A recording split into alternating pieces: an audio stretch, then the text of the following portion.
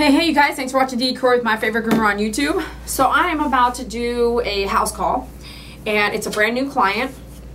There's some information I get from her before I head out. We've talked a few times now. She texted me vaccinations today. I'm very stickler on what I do for a living. So I require rabies, DHPP, and bordetella to come to the salon. I require rabies and DHPP to go mobile grooming. That protects me. And if you don't know about parvo, look it up. If you don't know about kennel cough, look it up. If you don't know about why, look it up. Rabies, you should want rabies on any pet you work with. If the pet bites you and the pet gets turned in, it doesn't have rabies, it's a whole nother scenario for the pet owner. So just to require such a legal vaccination is so easy to do. And then explain the rest on why that's a whole nother video, but explain the rest on why you require these. Those are the ones I've chosen. There's 100 different vaccines, many vaccinations that you can give. Those are the ones that I require, that I feel safe requiring, okay? Me personally. That's the best I can do, because I can't say that every vaccination is going to do anything for anything, right? But those are, I can say, look, I've tried to protect myself and the pets that come in here. This is the best I can do. That's what I've done. So this client and I talked on the phone a few nights ago, actually pretty late at night. And I'm going to just kind of read her text message here so you can kind of get a feel. So phone conversation today, she texted me. She actually texted me this morning. She said yesterday, but oh, it was yesterday at 10:20. She texted me the vaccination records, and then today she texted me again. So she was pretty urgent, like, hey, I really want you, right? So 3 or 4 days ago, we talked. And in my head, she kept saying, I want mobile grooming, I want mobile grooming. But this is an 18-year-old border collie. And she kept saying things like, this is what, I'm listening, and I've been doing this 15 years. So I'm analyzing, and I work with senior pets. That's like majority of senior disabled aggressives. So I'm thinking to myself, everything she's saying, put it down, write it down so you can look back and think, analyze the situation. She kept recalling, all three of us, we can have 3 people help you hold her up and stuff like that. Key words, okay? Key words to trigger how you're going to handle the groom. Where you should groom.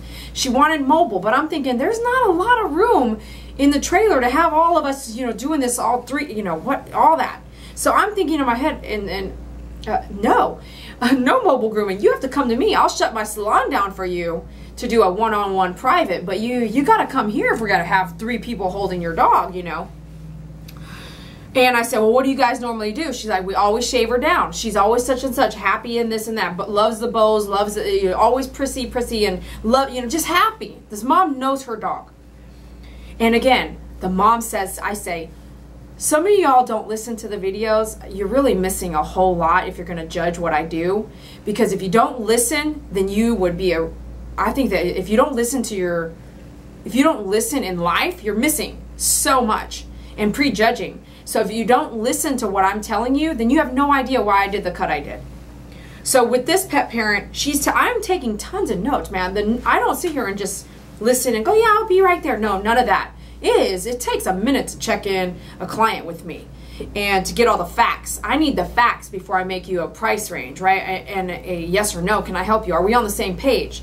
We have to be on the same page or not, because you might come in one time and be like, oh, we are not on the same page.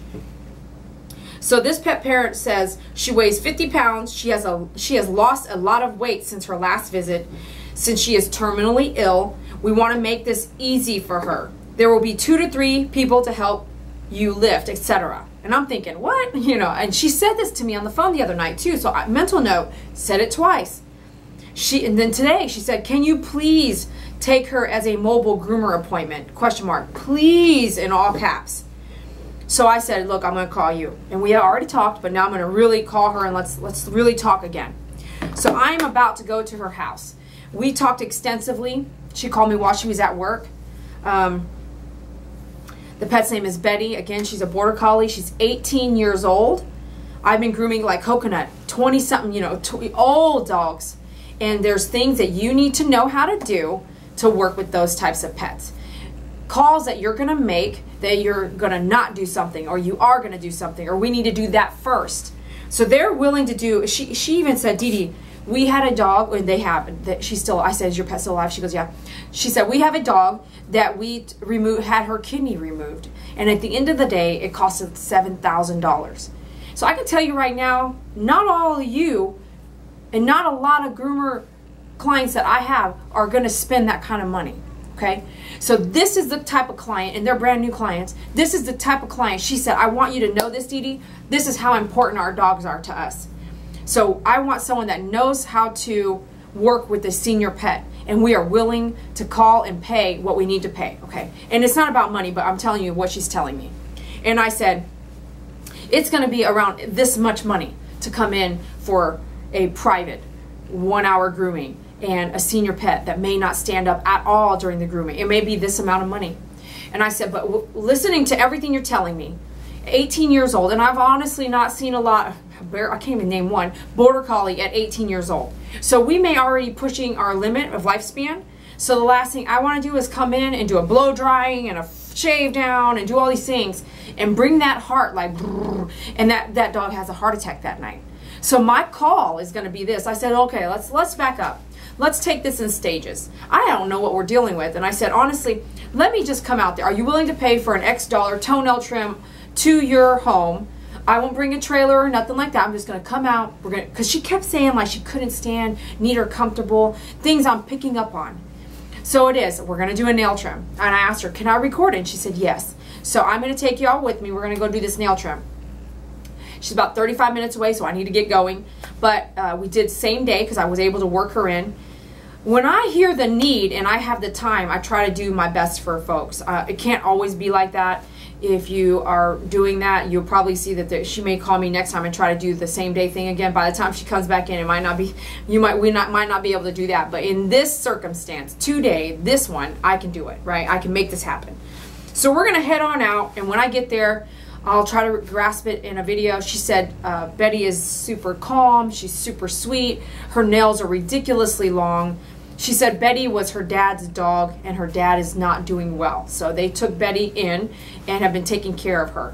But she did say, I want to take care of my baby. I don't want nothing to happen to her. So I said, well, maybe the first thing that we're going to do is not throw her in a tub and do all this other stuff, shaving and all that. So that's where we're at. Let's head out.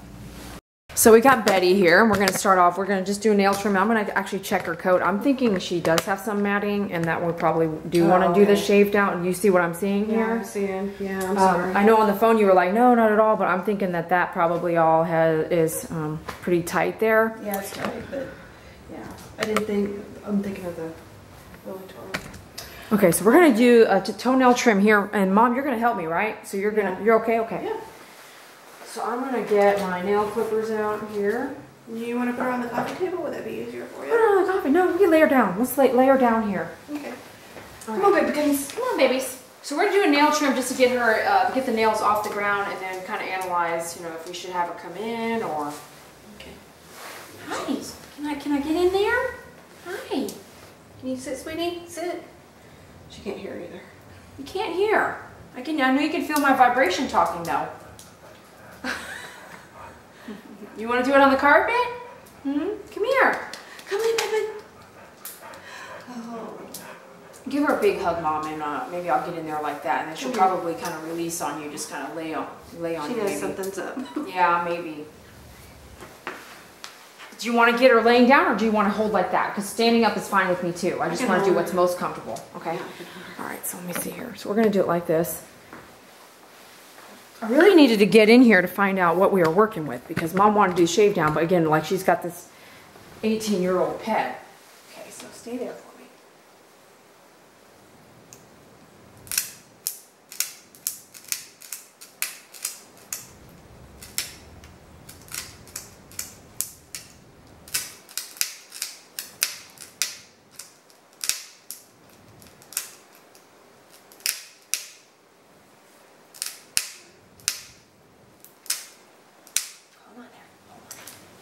If you lay down, girl, if you lay down, it'll be better on you. There we go. There you go. There you go. That's good right there. That's good. That's real good. Keep her head over there for me, though. Okay. Empty.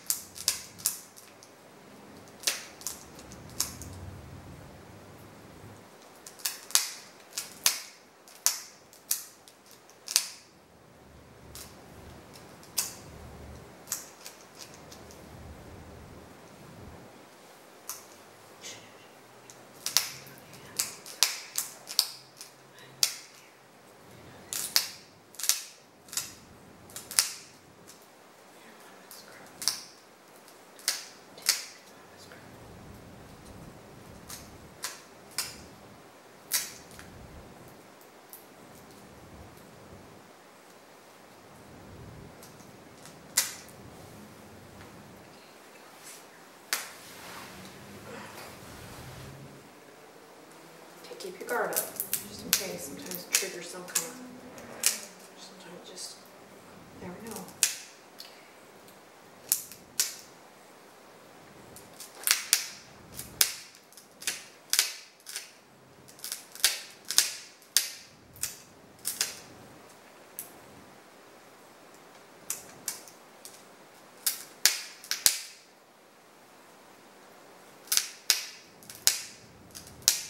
One of them is an Australian Shepherd?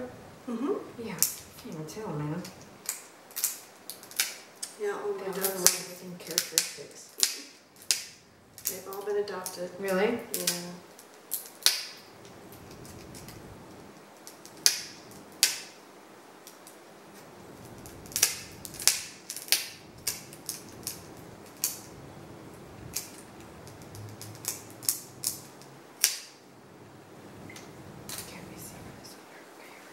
On a pool here. Okay, she's doing great. She's really relaxed. Real good state.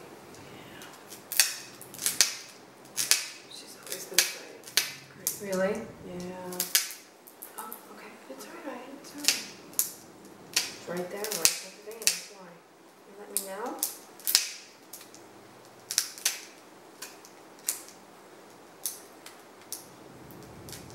Yeah, she's had kids try to ride her and everything. She just goes with You it. okay? You okay? Okay, calm down. Calm down. You're getting a lot of that, right? From the heart failure? Yeah. Yeah. All the time. Yeah. Is your doorbell still connected? Mm-hmm. Disconnected. Well, she can't hear anyway very well. It's when the other that's right. dogs. You're saying that. That's right. Yeah. When the other dogs act up is when she acts up. Oh, okay. It's all alright. It's We are all alright. done with the nail trim, so if she wants to. Yay! Yeah, good job. There we go. All right, so, all right, me and Mom are going to talk. Thanks for watching. I appreciate y'all. Hey, you guys. So, went over there and we checked out the Border Collie. Nails were really, really long. Not curling, but out there, like out, being spread back. That means the nails are hitting the floor and pushing out because there's nowhere for them to go. Okay, the nails don't stay like this. They start to go like that. Okay, that's what ends up happening with toenails. And that, okay, so the nails are here, right? Because the pad can't touch the ground. So then the pad needs to touch the ground. So instead of going up, they start to curl. Sometimes they do go up, but they'll start to curl and flatten out and curl out. Then the pad can touch the ground. And at the same time, so now the arm is like this, right? Goes up to the shoulder. So all the pain up here, it spikes up and goes all the way up to the body line and all that stuff. Okay, so that's just common sense. You may not have thought about that ever, and I get that a lot. And we just think that they're just nails, but they're not. They do a lot more than that, and they affect a lot more than that. So here it is. It's like ready for me to really go home. It's like almost 7:30, 8 o'clock at night, and I kind of wanted to come out and wrap everything up on what we decided to do at the household. Pet parent was kind enough to let me into her home and record our session. She said, please, you know, don't, she's like, please don't put my picture, my face and stuff. And I was like, oh yeah, no problem. She goes, yeah, I appreciate it. And I was like, no problem. But she agreed to let me record everything. I always ask, if you didn't know, you should always ask. I just ask because I want to. Check your laws, Texas state law. You might want to, you know, Texas state law may be different than your state law. So it depends on what you're doing out there and if you've gotten permission, and if you've got signatures, whatever. Or if you don't even need that. Your state could have a different law like ours does. I do it as a consideracy, but it's not required. And it just depends on, there's some fine tuning and the laws haven't caught up all the way with what we do, but just ask. Why not? Just ask and let them know. The only reason I'm even saying that is because I know some of you don't think I ask, but we're past that. So the whole storyline, and then we went over there same day. Oh my goodness, I can't believe I do that to myself sometimes. Did the nail trimming only to see where we're at, the impact it would have on the pet. The pet's 18 years old, so I'm going to try my best not to do anything to push that pet into like overdrive. Congenital heart failure means the pet is on lots of meds during the day, like all day. Every day the pet has meds, I'm sure. I lost 2 that way. So I know about heart disease and the impact, anything that makes the heart beat fast. And she actually said I said something about the doorbell, right? But she goes, no, it's not the doorbell. The dog can hardly hear it, which is interesting. But the other dogs get her riled up. So maybe the other dogs might hear that doorbell and also start riling up, running around the house, and then it impacts her, okay? So there's a lot of things that we have to look at when we work with senior pets, and some of that is changing things, in my opinion. I learned that from my mom, who was like, Dee Dee, your dogs are getting pretty old now. They've been there for you your entire life. Now it's time for you to change a few things. If that means you have to sleep on the mattress on the floor for a while, because your pet can't jump anymore, then maybe that's what you should have done, you know, things like that. And I was like, food for thought.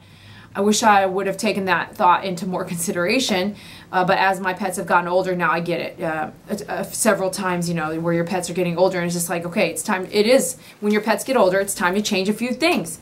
So, facts, right? Things to think about if you have a senior pet, and as your pet gets older, things to just consider. So, I took her off the video and just had a chit chat with her and kind of see where she wanted to go with it. I said, here's some options. I really, really would prefer you to come to the salon. If you come to the salon, it's just I have room, right?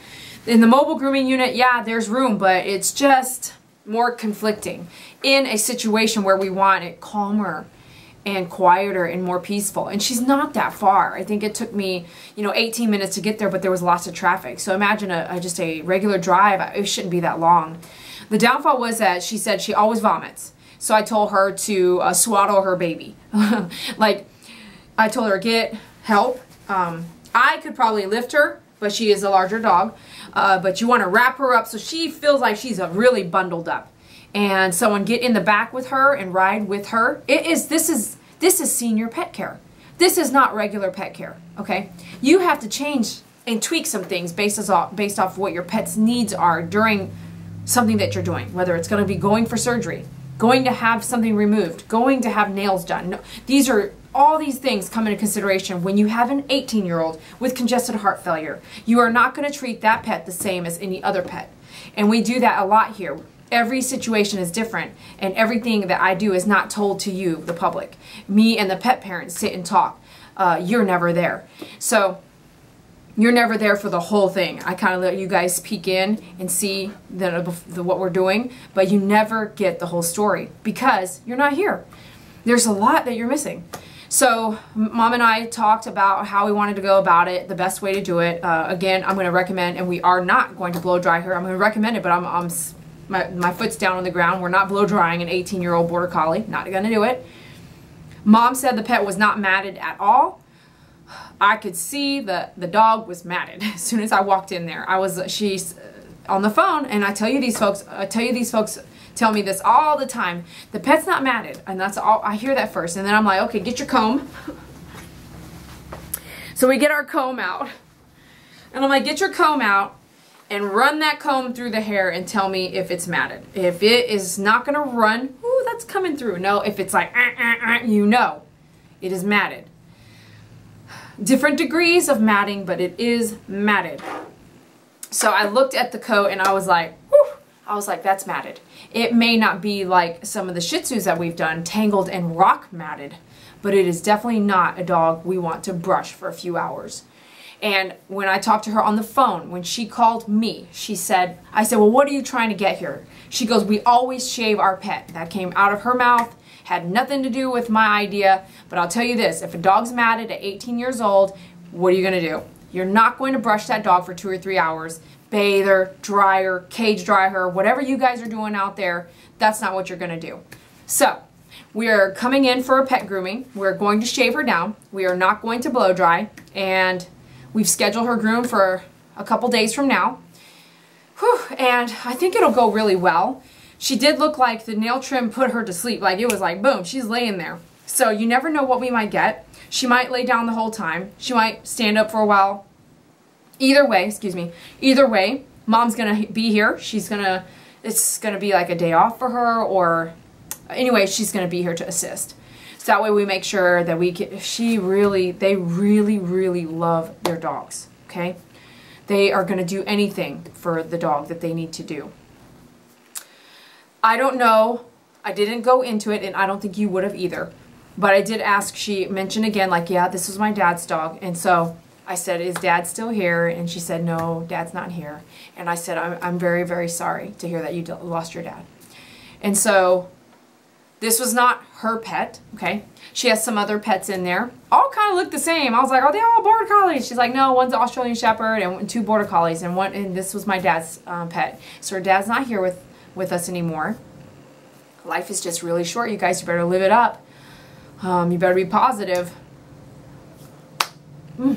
Life is very short. So she's taking care of her dad's dog, and the dog, means so much to the family. So she doesn't want to do anything that would the harm is not the right word, but she doesn't want to do anything to just make it a hard place for the dog. Okay, the dog already has congested heart failure. She wants the dog to be comfortable. She doesn't want the dog to be dirty or matted, but they've waited quite a while and decided that we have to do something. Okay, we still need to groom her. She still needs to be clean. So that's where they have found me, and I am very grateful to have these opportunities to be able to help these dogs. And I have very real conversations with folks that have a senior pet like this. I told her this is what I would do, and this may or may not be our last groom together. So we're not going to make it like I said, do you want, I said, it's not that it's even a choice, but to explain it. The process is usually I rough the dog in. We bathe and dry the pet, hand dry, no cage drying, and then we rough the dog out, do a whole groom all over again. So in her case, I would prefer we just rough her in and bathe her, and she goes home and she air dries. She's not here for very long. It's low key. It's already going to be a tough groom because the skin is matted, you know, the hair is matted. So, and she goes, yep, that's all I want. That's all we want. It doesn't have to be perfect. It just needs to be off. She needs to be comfortable, low maintenance, and the dog is not harmed. You know, the dog doesn't go under more extra pressure than needed. It is going to go through some stuff. Dematting a dog and shaving all the mats off is not dematting, brushing the hair, but it's still pretty painful, you know, so we'll see how she does. There's our recap, and we'll be back when we start to groom. Thanks so much for watching.